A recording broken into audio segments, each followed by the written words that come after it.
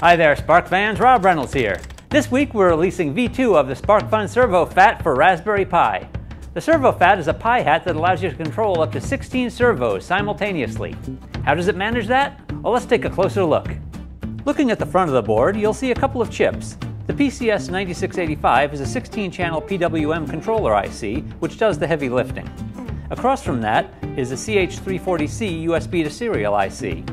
There's also a Qwiic connector for integrating I2C boards using the Qwiic Connect system, a 4-pin RVR connector to allow you to use the pHAT with your Sphero Rover, a USB-C connector to allow up to 3 times the power delivery of the previous USB generation, and the 40-pin GPIO header for connecting to your Raspberry Pi. You'll also see an I2C jumper there.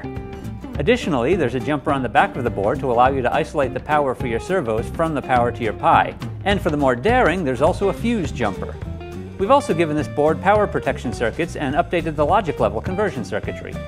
Now you can probably tell by the size of this hat that it's designed to be used with the Raspberry Pi Zero W, but you can also use it with other Pis. For this demo, I'm using a Raspberry Pi 3B+. I'm also using separate power supplies, one going into the pHAT to power the servos and another powering the Raspberry Pi.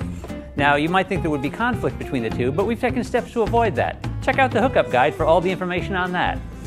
So there it is, multiple servos beautifully controlled from your Raspberry Pi. Grab your SparkFun Servo pHAT for Raspberry Pi over at sparkfun.com and happy hacking!